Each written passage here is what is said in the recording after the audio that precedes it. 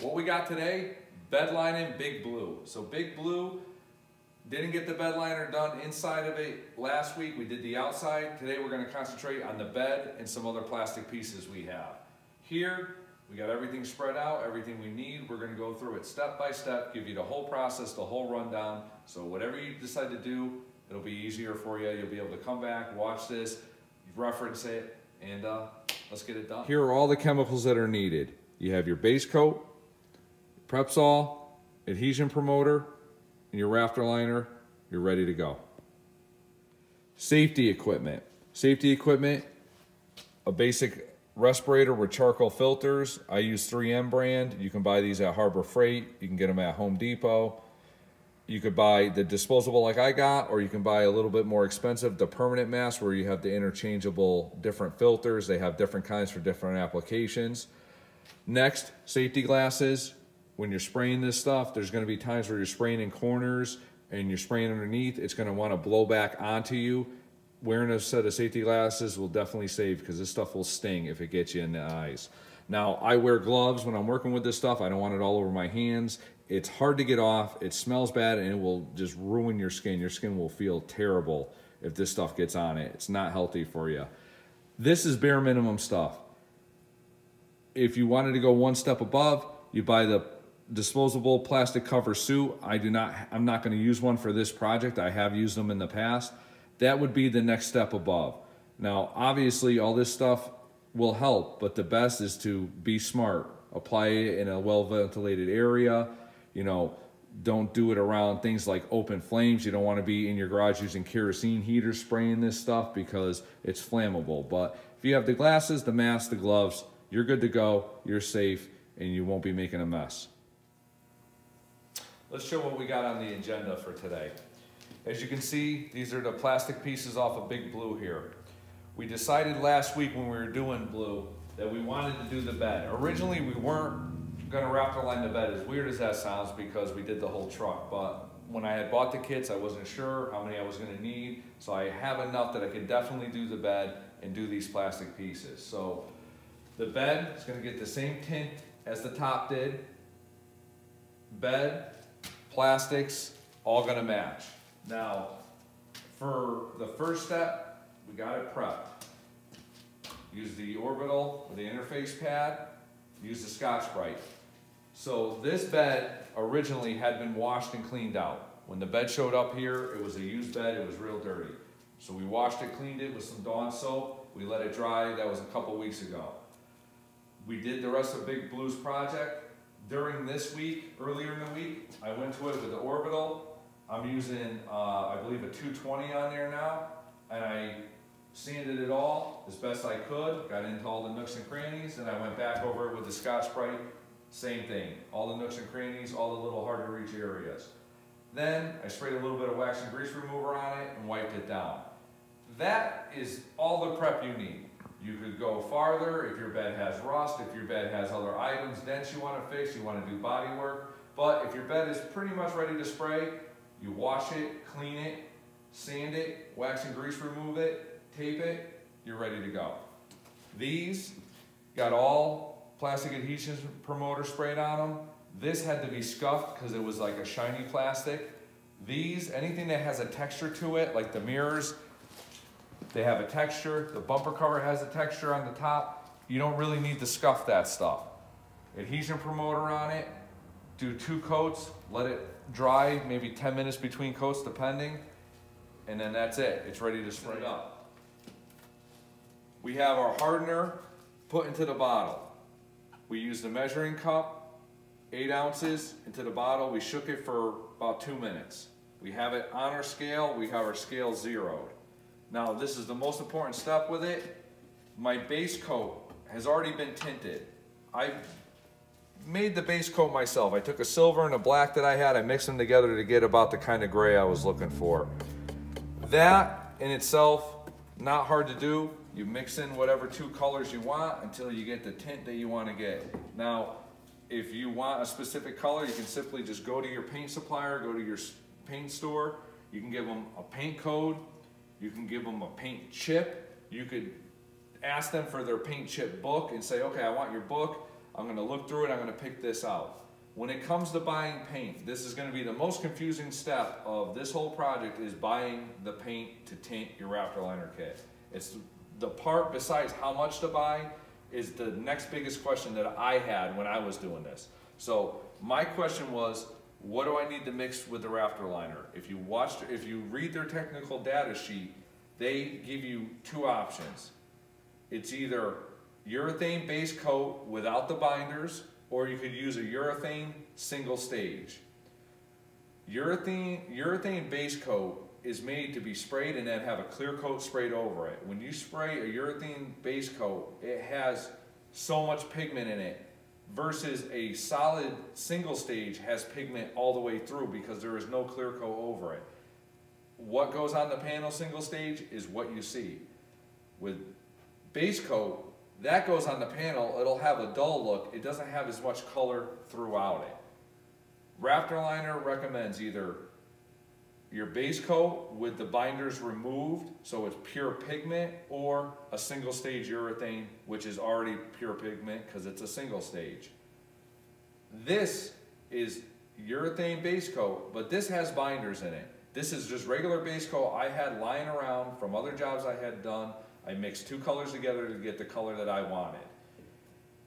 After doing Big Blue, I found the most important thing is measure how much of this base coat goes into that container, so you get the same coverage and the same type of shading and the same basically uniformness throughout the whole project.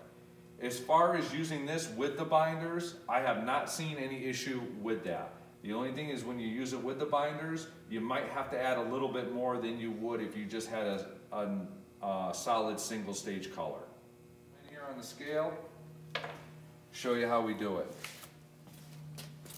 Like I said, it's already got the hardener in it. We already shook it up. I'm gonna put 50 grams of this base coat into that container. Try to pour it as carefully as you can, not to make a total mess.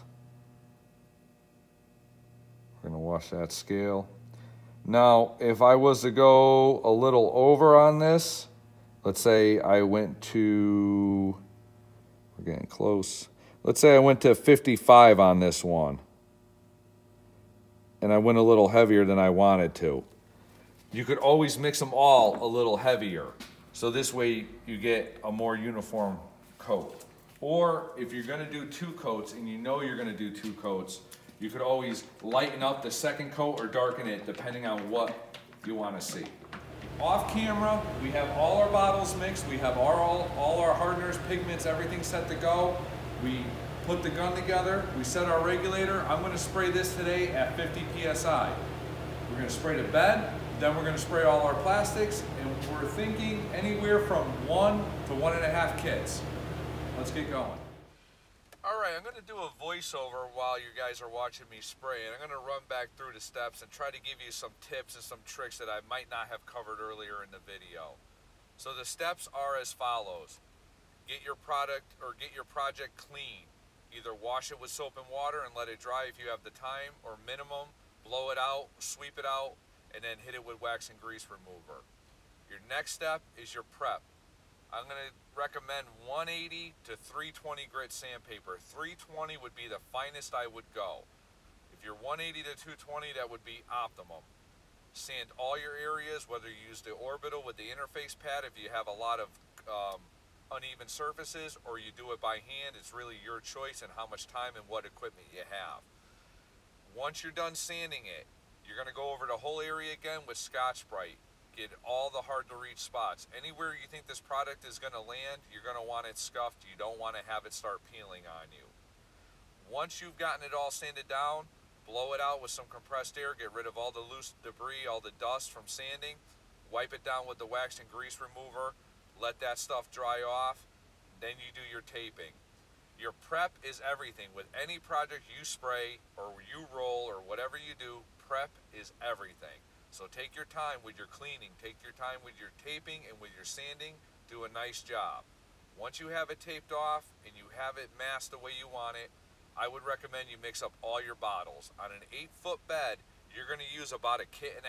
So get all your bottles mixed with its hardener, and with its, you know, whatever tint you're using, have them ready to go. Now, that's not a time to start rushing once you start spraying. This stuff has a very good pot life. You could take your time with it.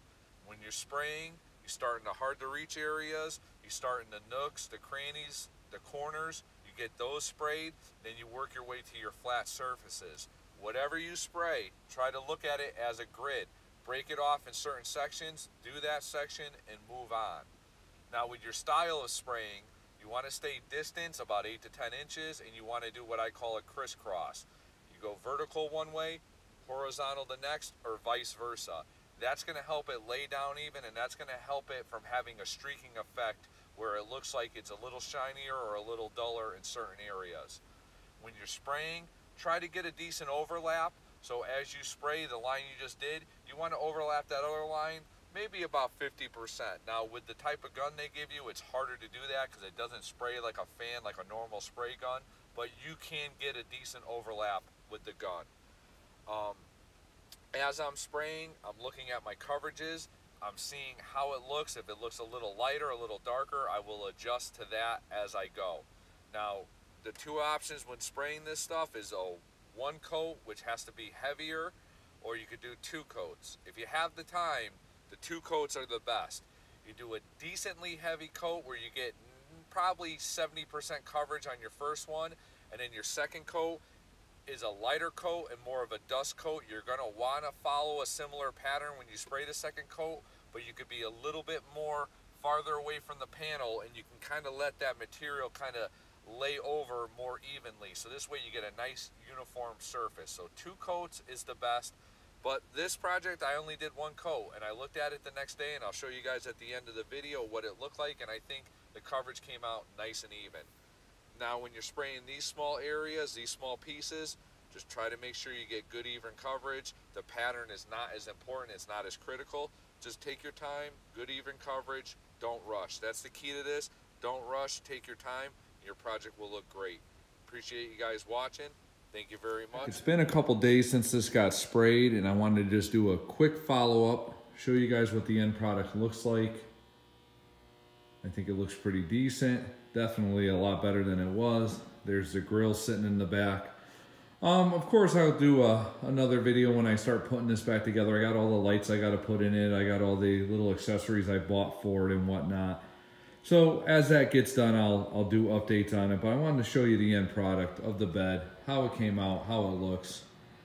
And I just wanted to cover a couple more items. So as far as total kits used, to do the bed itself with the extra parts, I used 6 liters, which is 1.5 kits. Now on the entire truck, I had ordered basically 5 kits. It took 4 complete kits to do the blue and the gray originally.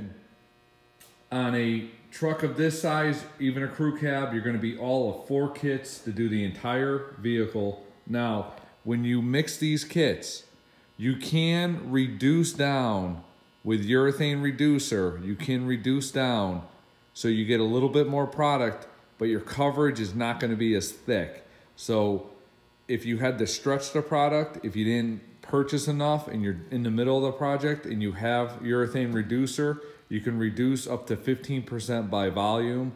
I'm not going to get into the specifics on how to do that.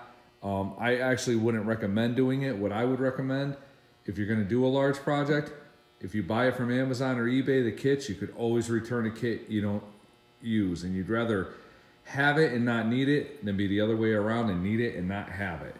So the bed was 1.5 kits. The complete truck was about, it was actually 2 kits of the blue full and 1 kit of the gray for the top, plus I think I went 1 extra bottle. So 2 for the blue. So if you had 3 kits, you could definitely do a whole truck, but you're gonna need 4, maybe a little extra if you want to do the bed included. All right.